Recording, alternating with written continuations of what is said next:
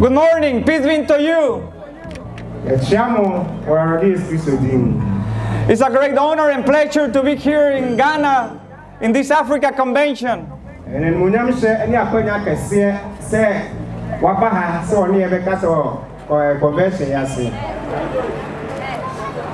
Apostle Peter says in one of his letters,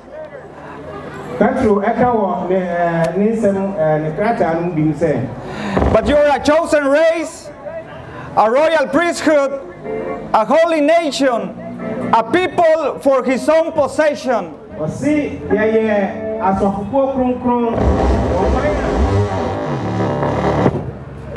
the worship of God must continue.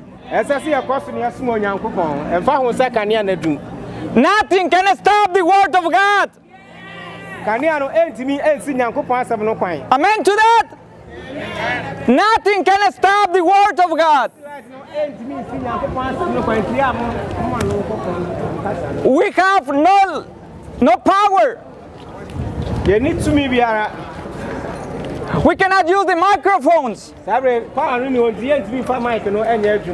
this is the power of God. And we will continue to hear the word of God. Can you hear me over there? Is this the power of God? Yes. The Bible says that we are one nation. Probably we're from different countries. Around 16 or 17 countries in Africa right here.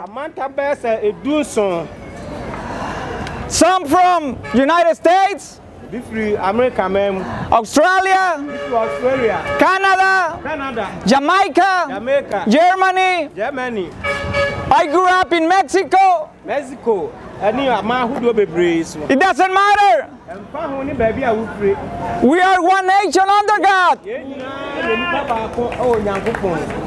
We are one nation under God. Probably where I coming from,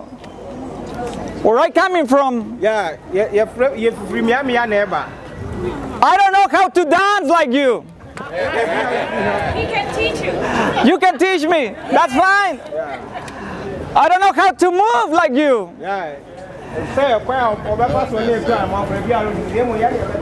I don't sing like you. Or I sing or I clap. I cannot do both. But it doesn't matter. It doesn't matter. We're still one body. One nation. Under God Almighty. But the Bible says that there's a purpose to be one body. There's a purpose to be one holy nation. Is to proclaim the works of Jesus Christ. That's the best thing for the church. We are called from Jesus Christ to proclaim the gospel of Jesus Christ. And that's the first lecture. We are called to proclaim the gospel of Jesus Christ. That's the reason we are one nation. And this is words from Apostle Peter. But Peter, he understands this from Jesus Christ. The book of Mark, in chapter 1, verse 1, it says like this: the beginning of the gospel of Jesus Christ. Yes, Christ asempa no fiti ase. These are the first words of the book of Mark. Marko asempa no nsemfo a edikan no ero no. The beginning of the gospel of Jesus Christ, the Son of God. Wasi enipa yes Christ asempa no fiti ase no. The whole book of Mark is talking about the gospel of Jesus Christ. Marko asempa ni nyina ekasafa yes Christ. And one of the first words is in verse 14. And he says to this, now, after John was arrested, Jesus came into Galilee, proclaiming the gospel of God, and saying, the time is fulfilled, and the kingdom of God is at hand. Repent and believe in the gospel. This is the gospel of Jesus Christ that he was preaching in Galilee. And this is the same message today for the church. The only reason we are one nation is to proclaim the same. Repent, because the kingdom of God is near. It's with us. One of the first things that I'm going to close the Bible. One of the first things that Jesus did was to call some fishermen. They were fishers. Jesus was walking around the Sea of Galilee. He was already preaching the gospel. He was calling the people to repent from their sins. Because we know, according to the Bible, the wages of sin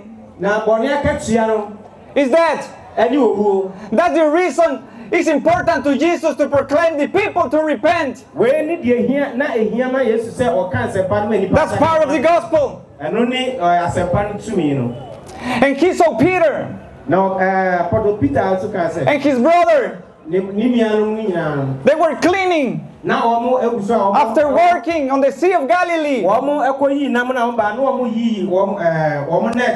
And the only thing that Jesus told them is, follow me. Follow me.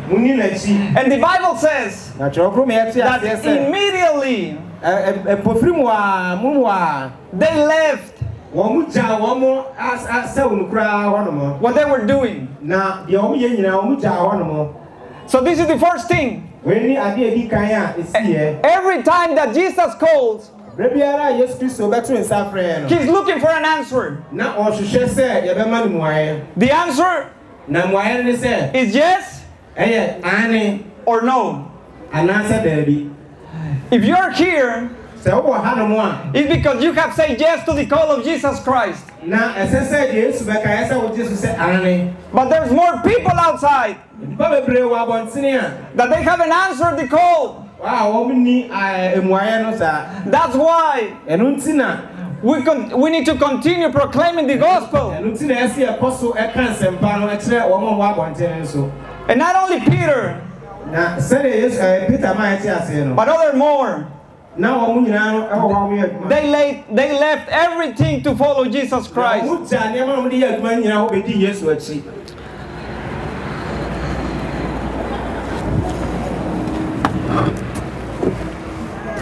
We were on the march yesterday. Remember the march? It was good, right? Did you get tired? That was the point. When we are in the business of Jesus Christ, we will get tired. You were looking for water on the road, right? It's because you left the water here. Anyone needs to let something. But yesterday on the march, I saw one little girl with this message. There was a little girl walking 4 miles more or less, around 2 hours, with this sign on his hand. This is the sign.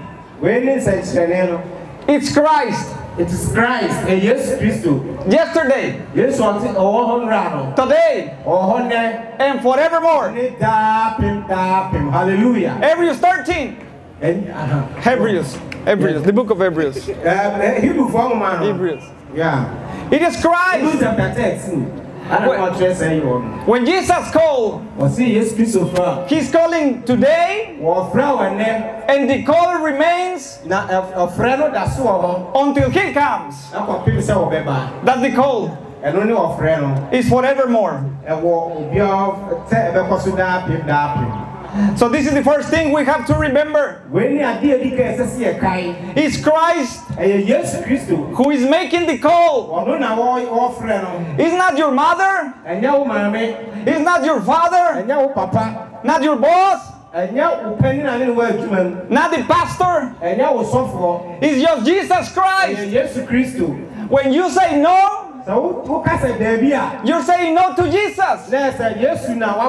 But when you're saying yes, you're saying yes to the King of Kings, Jesus Christ. We are in the best business. In the business of the gospel of Jesus Christ. That was the first thing I want to mention.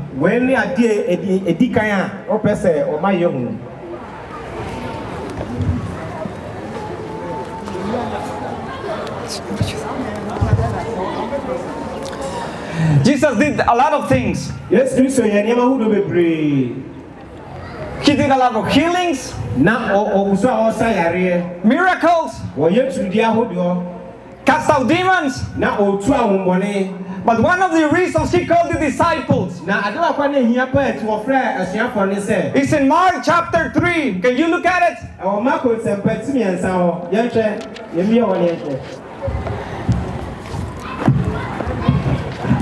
Mark 3.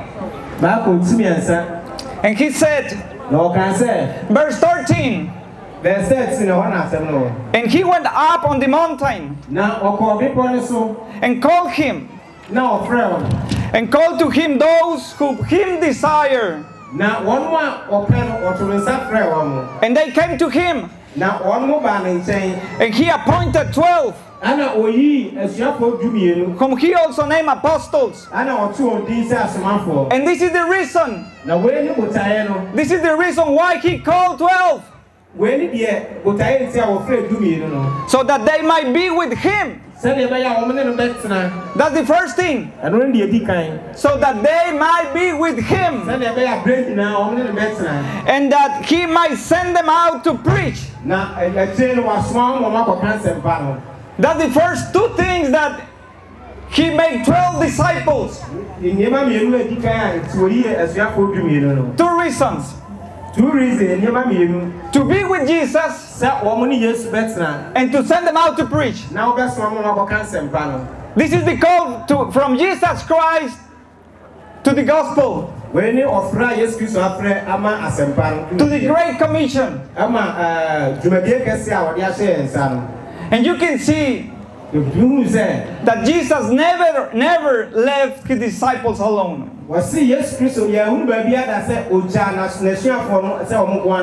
So remember those two things. He called you to be with you, but also He called you to send us out to preach. That's the only thing that we need to remember this morning. You belong to God, But also you have a work to do. Is talk to others about the gospel of Jesus. Later, on the book of Mark,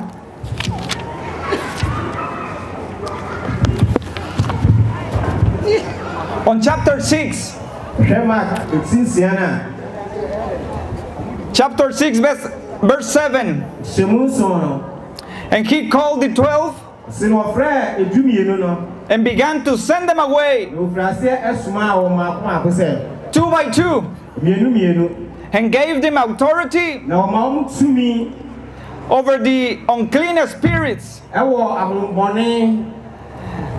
was the reason he sent them to preach. But now Jesus is not going with them. It's 2 by 2. He made 6 groups of the 12 disciples and send them out to preach. And you can see later that they went, they did the work, they were too happy, but they didn't have time to eat. They were working so hard, preaching the gospel. They didn't have time to eat. So the next thing that you see on the chapter 6 is the miracle when Jesus fed the 5,000 men. And the only reason this is happening, because at the beginning of the miracle, Jesus wants to spend some time with the disciples. Jesus wants to spend some time because that's one of the reasons. He set up 12 disciples to be with them. And he told them, let's go to a mountain, to a quiet place. Let's be together. Only us. Jesus and the 12. They have already worked on the gospel. We can say that they deserve to rest. But something happened. A lot of people from the nations around, they find out that Jesus was on the mountain with his disciples. They followed them. And we know the number of the people. They were 5,000 men, not including children and women. So you can imagine the number. The number can be more than 10,000. It's a large crowd. It's too many people trying to look for Jesus. But the reason they are on the mountain, they went to rest to the mountain. They wanted to spend some time alone with Jesus. But they're not on vacations.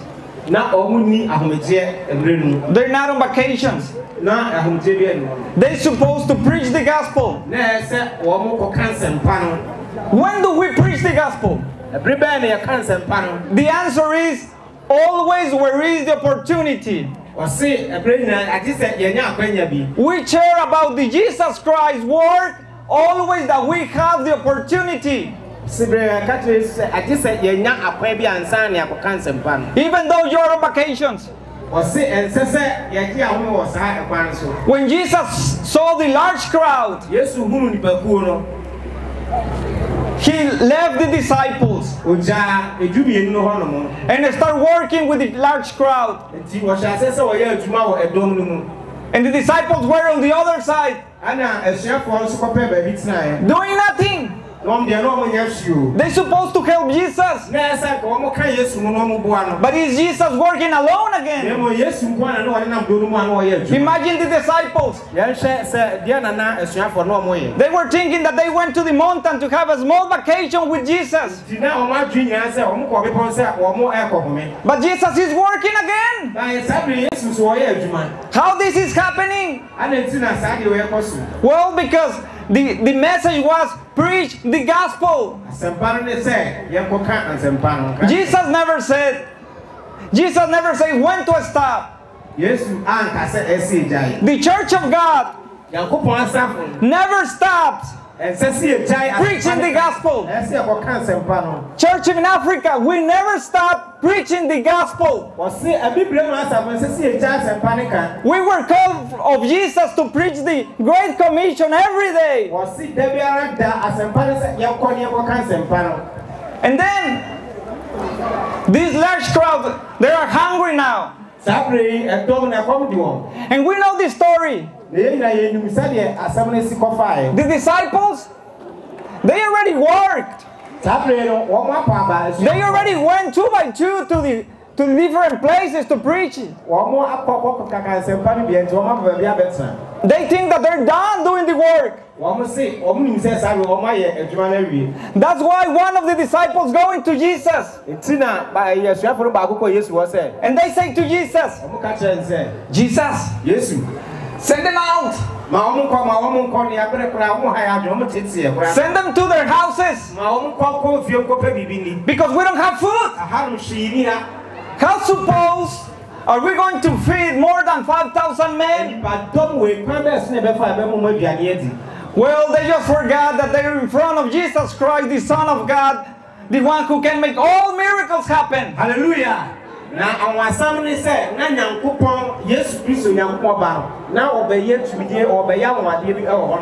they want to quit the job. They want the easy exit. Jesus, send them out. We're just here to preach. But Jesus says no. Jesus, in book of Mark, chapter 6, say a command to the disciples. And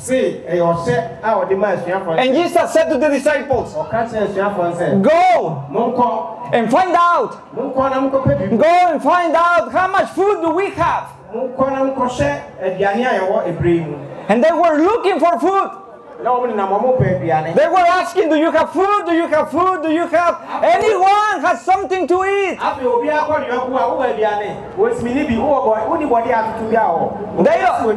Probably they don't know. But this work that they're doing, looking for food, is part of the Great Commission. So Jesus said them, go look for food. And the book of John says that they found a little boy with 5 breads and 2 small fishes. And they said, and they don't have faith. What is this? This is not enough to feed more than 5,000 people. They're not going by faith. But Jesus is teaching them a lesson. Remember, the 2 things that Jesus called them was, number 1, to be with them. And number 2, send them out to preach. So they're right in the mountain and Jesus is with them. And when they send them out to look into the large crowd, they're doing the Great Commission. Because Jesus takes care of the people. The Bible says that Jesus was moved by compassion. If we want to do the Great Commission, we must have compassion for the people. Probably we don't have all the resources. Church, we don't have all the money of the world. We don't have all the food. We don't have all the water.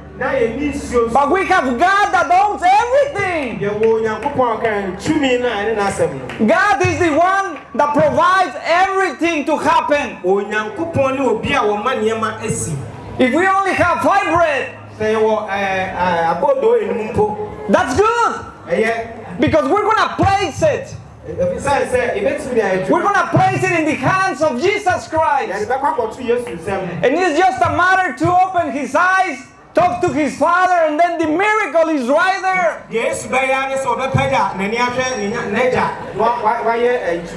And now the disciples, they didn't want to work. They wanted to rest in the mountain with Jesus. Now, after Jesus is taking food from one place,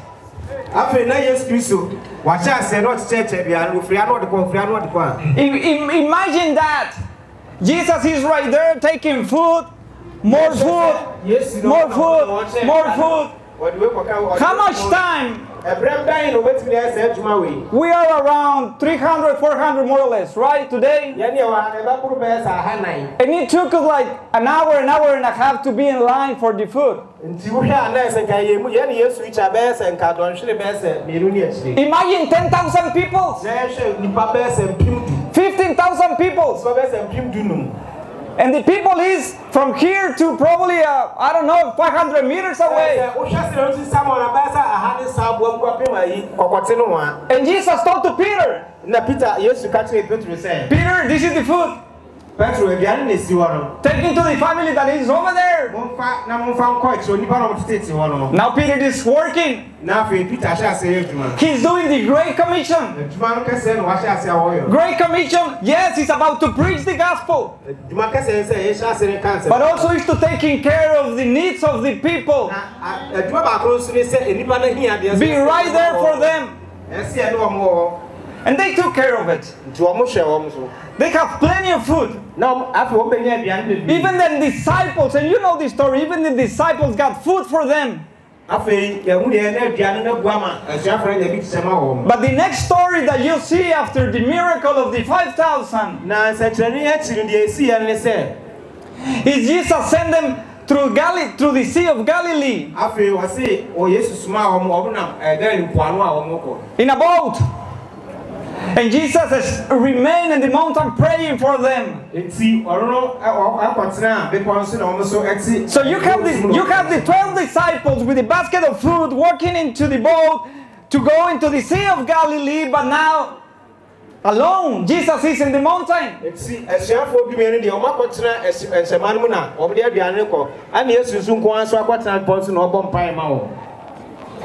And in any instance, they have a bad weather.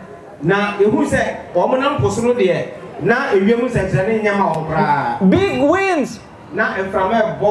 They're moving the boat. They have the food in their hands, but the boat is moving. Jesus is in the mountain praying for them. And now they're afraid. And now it's around 3 in the morning. And Jesus is still in the mountain praying for them. And Jesus knows everything. He knows everything. And he knows that his disciples are in fear in the middle of the Sea of Galilee. So, let me ask you, if one of your family members are in danger, what do? Do you continue to pray? Or you go run to help them? What do? If one of your sons is on troubles, do you run to help them? Or you just walk slowly? If you saw your son is beaten by another guy, or is in trouble, you will go in a hurry to help him. But you know what Jesus did? He walked down the mountain. He knew that his disciples were in the middle of the sea. And the Bible says that Jesus started walking in top of the water. Why Jesus is not in a hurry? If the disciples are almost they're afraid to death, why Jesus is walking? Can Jesus run? Of course. Can Jesus be with them in one instant? Of course. Can Jesus pray from the mountain to stop the winds and everything be in peace? Yes. So why Jesus is walking slowly towards them? Because he made a promise. He made a promise in Mark 3. When he was on the mountain, he called the 12. And one of the reasons is to be with them. Sometimes you are in the fields doing the work. And you feel alone. You feel troubles. But don't worry. Sometimes it appears that Jesus is not around. But let me tell you this first. Jesus is praying for you. And Jesus will never leave you alone. Because when you are doing the Great Commission for Him, He will take care of you. It doesn't matter how troubled are. So that was one of the reasons. And I just want to move a little bit. You know that in the Gospels, Jesus is always praying and preaching. And He uses three sides basically. He goes into the synagogues. He goes into the houses. But also He goes into the streets. The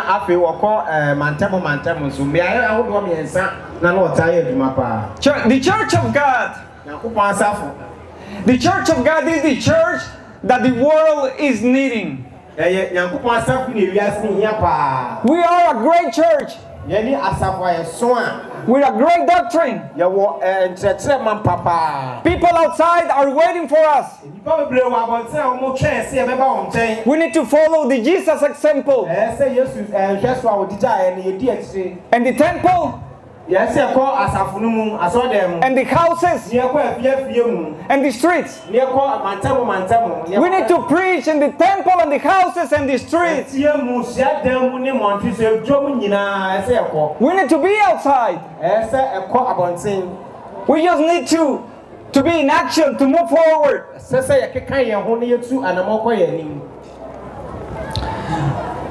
The years passed after Jesus called His disciples. And it was about the time to Him to be crucified. And you know that His disciples, especially Peter, denied Him 3 times. During the trial, Peter denied Jesus 3 times.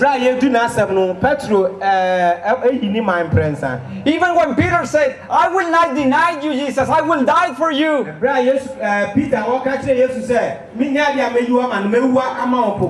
Peter was ready to die for Jesus.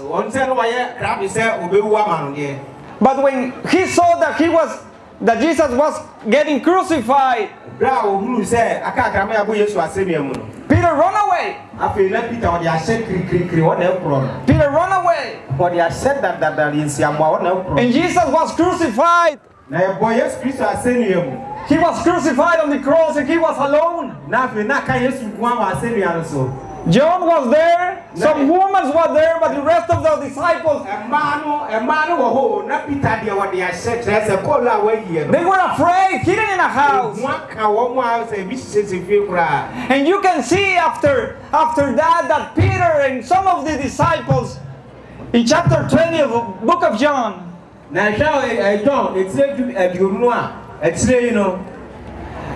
that now they went back to fish. They went back to fishing. Remember at the beginning Jesus said, you will be no longer fishermen. I will make you fisher of men. And now after Jesus is on the cross, some of the disciples are disappointed. And they went back to his old previous job. What happened? What happened? Jesus was wrong that he should be with them every day? No, Jesus is never wrong. Church, you and me are the ones who get disappointed sometimes. Sometimes we suffer some things at church, home, family, work, whatever, and we get disappointed. And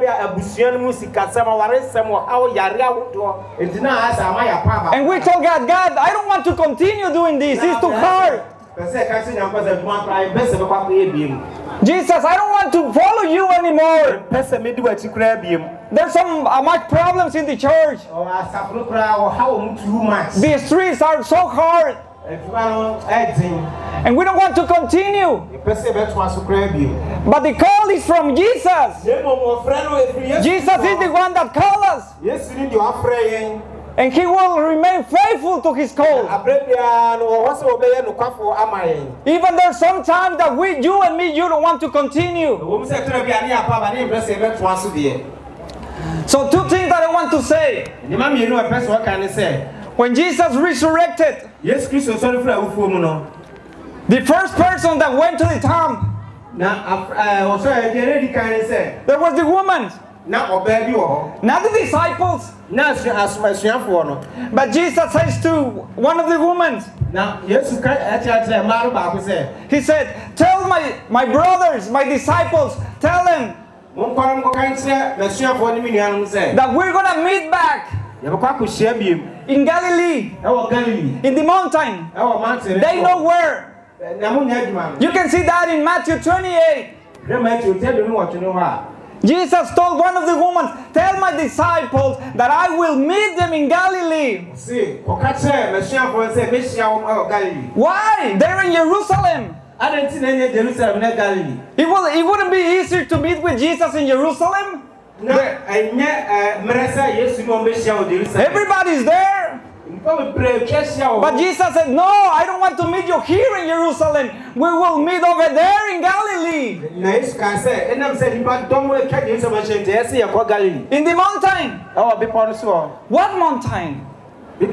Well, we will see that in a minute. Yeah. But just remember, they have to walk from Jerusalem all the way to the north, to Galilee, just to meet the resurrected Jesus Christ. And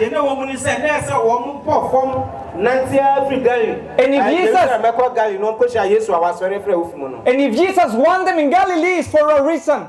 And we will see it in a minute. But before that, going back to the story of John and other 6 disciples fishing in the sea over there. They're not preaching the gospel anymore.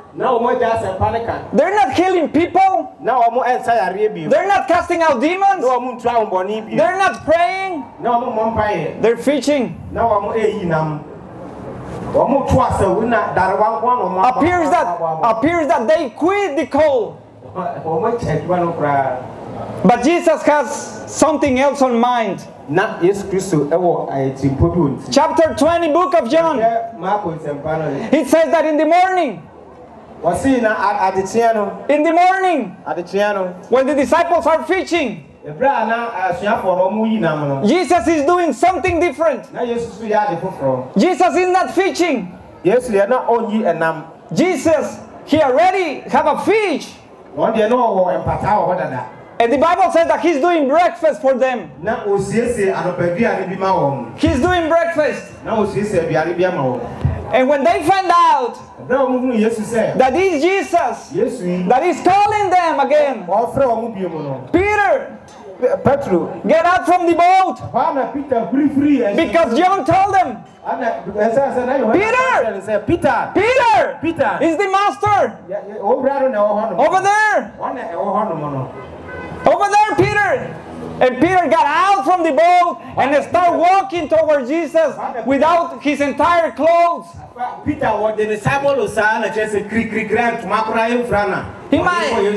Imagine this scene. Peter was quitting the call of Jesus Christ to preach the gospel. He's going back to his old job. But Jesus is not quitting on him. He's preparing breakfast. Why? Why Jesus is doing that? Because he promised. In Mark 3, he made a promise. Peter, disciples, I'm calling you to be with you always. That's the greatest call of all. Probably you have good jobs. But the best job that we can have is work for the God Almighty. That's the best call that we can have. So now why? Before we end, why? Why Jesus told the disciples to go back to Galilee? You want to see it? Open your Bible. Look, Matthew 28, verse 16. Now the 11 disciples, Matthew 28, 16. Now the 11 disciples went to Galilee.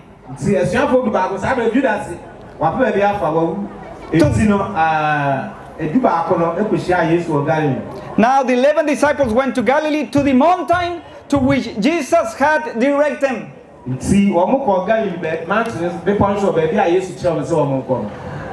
don't have the name of the mountain. There's a lot of mountains in Galilee.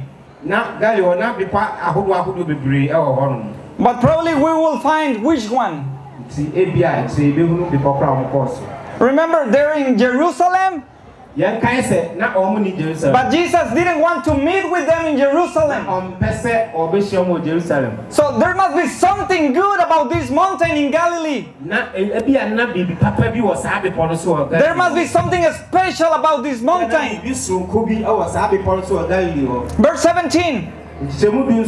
And when they saw him, they what? They worshiped him. Hallelujah.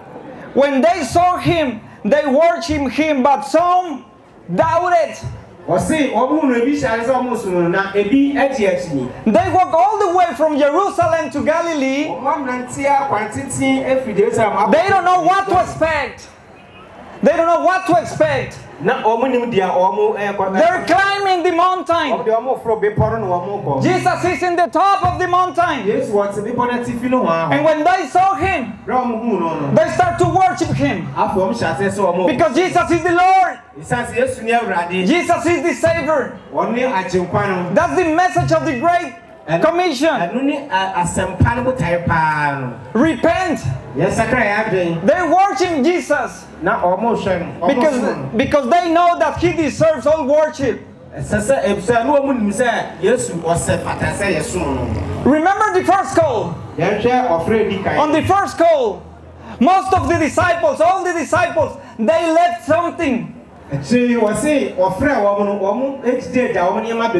left their works. They left their families. They left a lot of things, money. They left everything. But they need to continue to left something.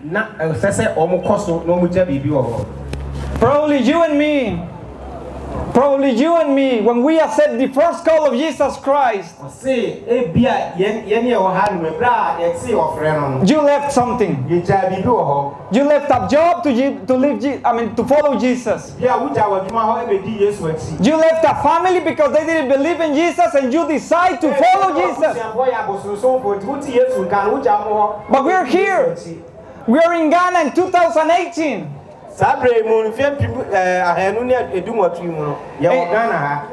And Jesus is still calling us to leave something. Some of you are thinking if you need to leave your job to do more work for Jesus. If you leave a job, you will lose money. But if you follow Jesus, you will gain eternal life. Hallelujah. And that much better. What I'm saying is that all of us, we need to surrender something to Jesus. Yesterday, you have a hymn right here, right? You have a song of hymns. Can you stand up? Yes, can you help me with a song before we finish? Can you help me with a hymn? I surrender all. Do you know that hymn? I surrender. Can you help me? Church, stand up and let's sing to Jesus Christ. Hallelujah. Don't mind the voice. This is the hymn. All to Jesus I surrender. All to Him I freely give. I will ever love and trust Him. In His presence daily live. All to Jesus I surrender. All to Jesus I surrender.